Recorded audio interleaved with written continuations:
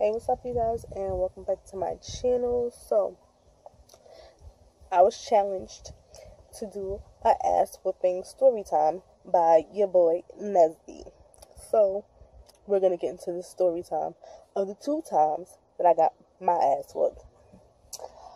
So, the very first time that I got my ass whooped, I was in elementary school. I was in 3rd grade, and it was picture day. Picture day was coming up. I was always a defiant child, and I did things because I wanted to. So, I had got in trouble that week, and my mother was like, you know what? You're not taking no pictures because you don't act right. You're not doing good in school. You're not behaving. So I was like, all right, bet. So at the time, I had a para. That's a person that helps you, because at the time I was, I wasn't in special ed anymore. I was in inclusion, but I had a para, and I love this lady to death. So I went to school that day. That day was picture day. I went to school. I was like, and I was a liar, a good liar. So I went to school, and I was like, Miss So-and-so, I'm going to call her Miss Monica. Miss Monica, my mother said that, I couldn't take pictures because she didn't have no money. That was not even the truth. My mother said, you can't take no pictures because your ass ain't do right in school. And I went to school, and I told this lady that my mother ain't had no money, so I couldn't take no pictures. So, mind you, I wasn't dressed for picture day. My hair wasn't done for picture day. Nothing. I went there with some regular clothes. My hair was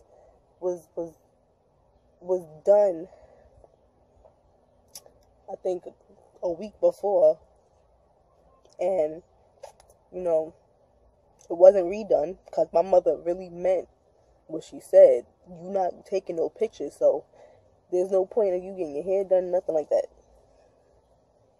My hair was a mess. It really wasn't a mess, but I just was not prepared to take no pictures. So, went to school that day, seeing everybody was taking pictures. I was tight. So I was like, she said I can't take no pictures because she can't pay for them. This lady paid for my pictures. So I wound up taking pictures. She called my mom and was like, Temperance told me that, you couldn't pay for them, so, I paid for her to take pictures. I ain't asked you to do all that, lady. I said,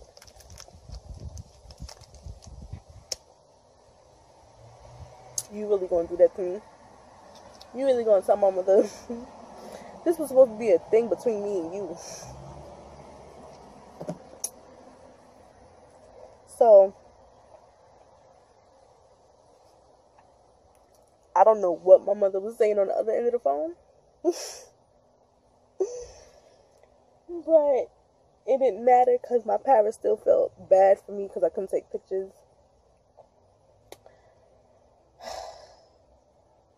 I did not want to go home that day. I did not want to go home that day.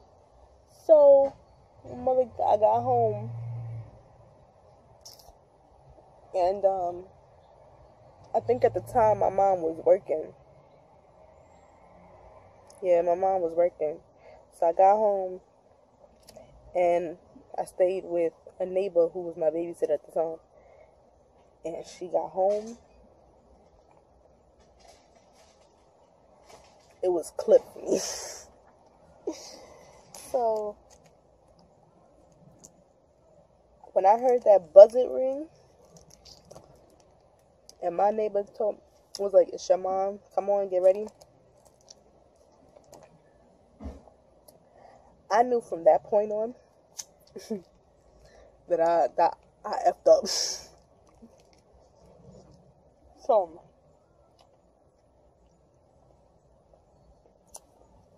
you know how black mothers, right? Some, but not all. They don't embarrass you right then and there in front of people. They wait until they get you alone. When that lady closed that door, it was over. So you told that motherfucking lady that I couldn't pay for no motherfucking pictures, and I told you that you wasn't taking no motherfucking pictures because you didn't act right in school? Where did you get in the house? Child, I only lived on the second floor above the lady, above my babysitter. Child, when I tell you I did not want to go home, I did not want to go home. I did not want to go home that day. She was like, "Get upstairs."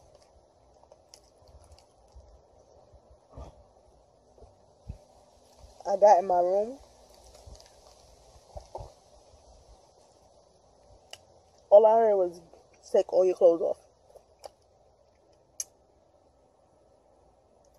It was it. I got the ass whooping of all time. Yo, that was an ass whooping for your life. She was like, "If you ever do some like that again, and I tell you that you can't do something because I said so, and then you gonna go and tell somebody that I told you couldn't take no pictures, and you lied." She had a belt on her hand, just ready. "I told you you could not take no you know that beating that you get, that in the words gotta go with the beating." That's what I got. And I was just like, I wasn't even in pain. The belt didn't even hurt. Like, I wasn't even it didn't faze me because I was the type of child that I did what I wanted to. I did what I wanted to regardless of how anybody felt. And I think that's why that day, it really didn't faze, that beating really didn't faze me. But I never did nothing like that again. For the simple fact that, one, at that point, I was like, I can't trust this lady because she can't keep her mouth closed, because I ain't tell her to tell nobody nothing about nothing. I just want to take my pictures in peace and call it a day. So, that day was bad. But I got my pictures out of it. It looked a mess. I looked a hot mess. But I got my pictures that day, and I was happy. I was happy. Another time that I really didn't get my ass whooped, but I got in some big ass trouble. And this was a little bit more painful than an ass whooping at this point. Me and my cousin were at her house, and we were about like 9 or 10, and my grandmother was asleep, and her friend who lived with her was asleep as well, and me and my cousin were bored. So we took it upon ourselves to go into the bathroom and to go and call the cops and make false calls to the police. Me not knowing that the cops, I'm so dumb not knowing that the cops could trace the call and the phone numbers and trace where you live, right? We're calling the police and calling the police and calling and making prank phone calls to the cops. And cops kept coming, and the cops came eventually, and they banged on the door, and my grandmother's friend who lived with her answered the door. And the police came and was like, we got some disturbing phone calls from someone saying that they were hurt and something was being done. Somebody was being killed and chased or something. Something we said. Mind you, we kept calling. So my grandmother finally came downstairs and she came out the room or whatever, and she was like, "What's going on?" Oh, we kept getting phone calls from this number, from this house, saying that there was something going on in here. We just wanted to make sure everything was okay. Me and my cousin, my grandmother's old. At the time, she was old, and the guy the person that was living with her, they were old. So they ain't putting two and two together. So we decided to lie on my aunt, who, I don't know why we did it, but we did it because it was funny. And we lied on her and said, we don't know, we didn't call any police, we was outside. And maybe it was so-and-so, maybe Aunt so-and-so called, and my grandmother believed it. So I think 2 days had went by, and my stupid self, I had this little diary, and I wrote in the diary that we had called the cops. I wrote a lot of things in that diary that over the time of being over there. I wrote things like, I hate being over here, it's boring, and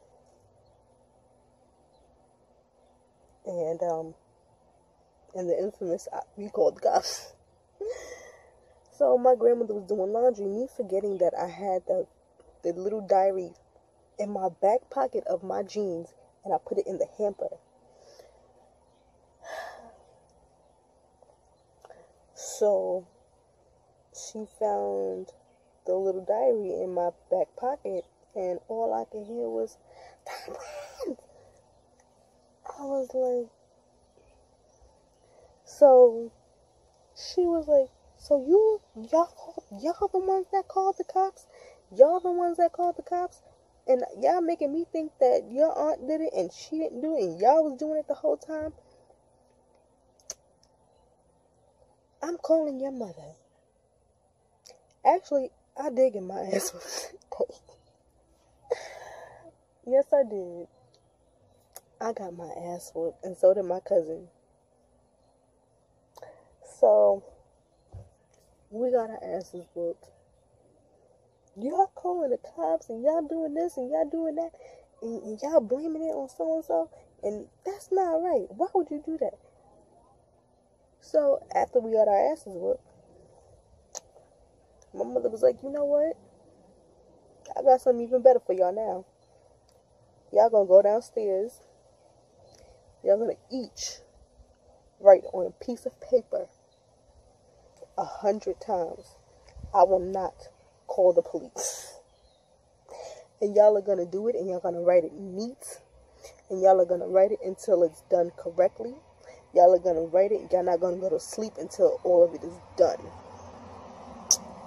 Boy, when I tell you that my ass was hurting and my hands, I wrote that shit until, I think we wrote that until a good 1 o'clock in the morning. We could not go to sleep until it was done. We wrote it 100 times, and we had to write it neatly. And I'm left-handed, so once my hands start getting tired, I start writing any type of way. I don't care. But I had to write that neatly. Exclamation marks, periods, at everything had to be on point. So she was like, yeah, you don't like that, do you? I was like, nah, not really. So that was the last time I ever did that. And those were my 2 times that I got my ass whooped. And I challenged Shonycee Shenanigans and my favorite Jily Bean to an ass whooping story time. I challenged the both of you, and I cannot wait to see y'all stories. So if you liked this video, make sure that you like I was saying, like, comment, and subscribe. Share a story about the time that you got your ass whooped, because I would really like to hear y'all stories. Make sure you share this out, and I will see y'all later. In a while, yeah, you were impressed. Couldn't leave me alone. Text me every time.